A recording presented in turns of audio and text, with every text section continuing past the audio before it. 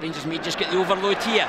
A lovely layoff for Stewart. Here's Daniel Candeias. Candeias powering in on the goalkeeper. Yeah. Puts it beyond Eastwood.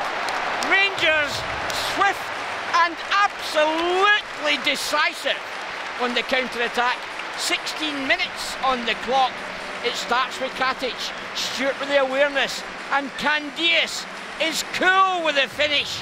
Rangers break the deadlock against Oxford United. 16 minutes played.